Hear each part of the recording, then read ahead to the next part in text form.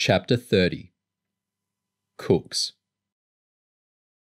The five lads tried making the best of a van ride that took up most of the day, listening to JCDs, talking about life, and fighting the heat by drinking endless Cokes and bottles of mineral water. Joe had scheduled a single toilet stop in an unidentifiable field, but as the second half of the journey dragged on, she refused to make another, even though the lads were all busting. Viv's solution was to piss into an Evian bottle and lob it out through the hatch in the roof. James cracked up laughing and couldn't resist the urge to copy. Seconds later, the boys got thrown around as the van stopped abruptly at the side of the road.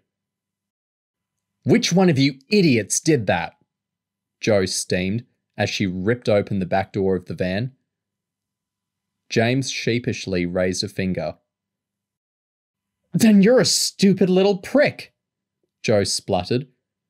"We're not heading to summer camp, you know. What would have happened if that bottle hit another car? What if someone pulled our number plate and the cops stop us further up the road?" Viv butted in angrily. "Hey, Miss High and Mighty, it's okay for you sitting up there in air conditioning. We're cooking back here. We've been drinking gallons, and I've asked for another toilet break loads of times." Joe swiped the gun out of her trousers and pointed it at Viv's head. "I'm not stopping you from peeing in the bottle, moron, but there is no need to throw it out through the roof. Was it you that threw the first one? What, are you going to shoot me for urinating?" Joe clearly wasn't used to being back-chatted. She jumped inside the van, clicked off the safety, and pushed the gun against Viv's head. "If you balls this operation up, I'll ram this gun in your mouth and spray your brains over the nearest wall." Hey, Kyle said, raising his hands. "We're all hot, we're all bored, and this is just a misunderstanding. So let's calm down, eh?" "We're all on the same team," Tom added. "I've got my eye on you, Viv," Joe snarled as she slid the gun back into her trousers. "Join the queue.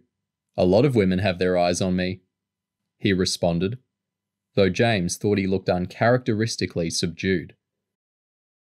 Joe shook her head with contempt as she jumped off the back of the van and punished the boys' eardrums by slamming the door as hard as she could.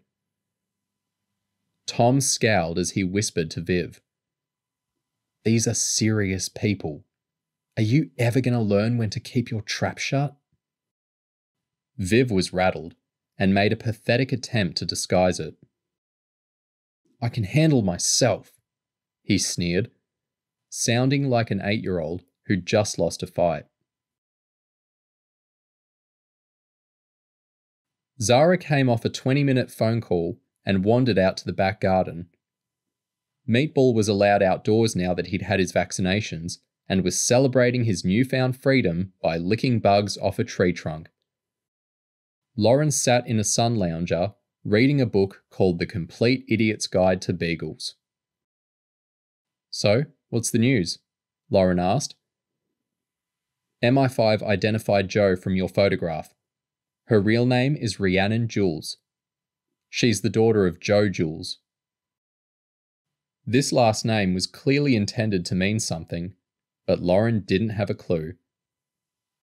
"Before your time, I guess," Zara grinned. Joe Jules was a singer-songwriter, shot down by Los Angeles police during a cocaine bust in '82. Rhiannon is his only daughter, and his albums still sell, so you can bet she's worth a few bob. "Enough to fund the AFA?" "Definitely," Zara nodded. "Remember the EAA?" Lauren twisted up her face as she raked her brain. "Extreme Animal Action? Is that the group Kenneth Markison was involved with in the 80s? Zara nodded. Most EAA members were women who lived in a commune. One of our research assistants found out that the commune was situated in a large country house which once belonged to an American singer-songwriter. Joe Jules. Lauren grinned. How'd you guess? Lauren shrieked as Meatball reared up and licked the bottom of her foot. That tickles, she giggled as she gently nudged him away. Any news about the film studios? There certainly is, Zara grinned. Your hunch was spot on. They typed Jay Buckle into the police computer. He's been arrested twice at animal rights demonstrations, both times with Adelaide Kent. 2 weeks ago, he was arrested on the set of Wild Ride 2 and questioned about a Volkswagen transporter that had disappeared a few days earlier. The charges are still on file, but the police haven't got enough evidence to charge him.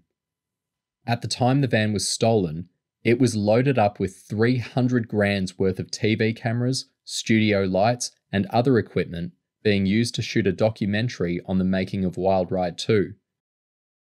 And the cherry on the cake is that the theft of a re-spraying rig and a pressurized metal cylinder used in car stunts has also been reported to Avon Police. So, it was worth me hiding out and taking those photos. Lauren grinned. Zara nodded. We're starting to put together a really solid picture of the AFA. There's already enough evidence to move in and make arrests. Just one huge spanner in the works. At this moment, James, Kyle, and all of the main AFA suspects have headed off to some unknown location with no intention of resurfacing until they've pulled off some kind of terrorist spectacular. Yeah, Lauren said. And I wonder what they want with all that TV equipment. The van finally arrived at a semi-derelict farmhouse with a dozen rooms spread over 2 stories. The lads were told to dump their stuff in a bare room with sleeping bags and pillows spread over the floor. Down in the kitchen, 2 men were cooking up a vegan roast to feed at least a dozen. Jay and Adelaide had equipment to set up inside the house, and Viv was asked to join them shortly after they arrived. That left James, Kyle, and Tom to stroll the isolated farm and wonder what they'd let themselves in for. Wherever we are, it's a long way from civilization, Kyle said. The sun was setting, and he looked out over hills bedded with heather and rocky peaks in the distance. Pretty though, James said. What do you reckon? Scotland? I'm not sure we went that far, Kyle said. Maybe Northern England? Northumberland, or somewhere like that. As James turned back towards the house, he spotted Mark, aka Kenneth Markison, wading through the long grass and waving his arms. Get back here, he shouted. Everyone's waiting for you. Mark led them into a huge dining hall with a vaulted ceiling and dark patches on the walls where paintings had hung many years earlier. One end of the room had been set up as a TV studio, complete with cameras on wheeled tripods, bulky studio lights, and a video production suite. The stage set consisted of pale blue background panels with 2 trendy black chairs and a man-sized cage at its centre. The cage had been designed for show rather than security, with chromed bars and a neck brace dangling inside. Jo stood at the opposite end of the room, in front of a giant flip chart on which she'd written the detailed plans for the operation. As the crowd gathered around her, Viv approached James, Kyle, and Tom. He'd changed into a smart suit, matched to an expensive-looking tie. Did you and Jo make up and decide to get married? Tom grinned. Looks the business, doesn't it? Viv said. I've just had my screen test. I'm presenting the show. What show? Kyle asked. Jo clapped her hands together before Viv could answer. She looked sweaty, like she'd been hefting stuff about, and as always, the gun bulged at her waist. "Can I have everyone's attention, please?" she said sternly. James counted 11 people besides Kyle and himself as the room went quiet. "Okay," Joe said. "Thank you all for coming. I'm sorry that the journey was an undignified one for so many of you, but absolute secrecy is required for this operation to succeed. I'm sure none of you need reminding that while you're here, you're strongly advised not to divulge your surnames or any unnecessary personal details to people you don't already know." The launch of the AFA a few days back proved a spectacular success. The latest news is that Clyde Wainwright is still in a critical condition and unlikely to resume his job as the chairman of Malaric UK. But the general public are still not paying attention to our message. Animal rescues aren't even local news these days, and even the most spectacular property destruction gets scant attention. We live in a society that cares little about religion, and even less for the politicians and businessmen that lead it. But there is one group of people in which the public still has an extraordinary degree of interest: celebrities. In less than 12 hours, we're going to have a celebrity guest in that cage at the opposite end of this room, and our very own TV show going out live on the internet.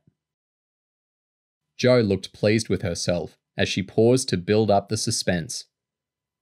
For 24 hours, this room is going to be hosting the most sensational media event ever staged by liberationists.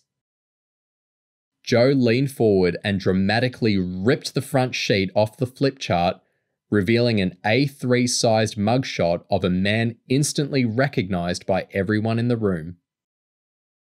"Comrades," Jo grinned, "I give you our special guest, celebrity restaurateur and TV chef, Nick Cobb."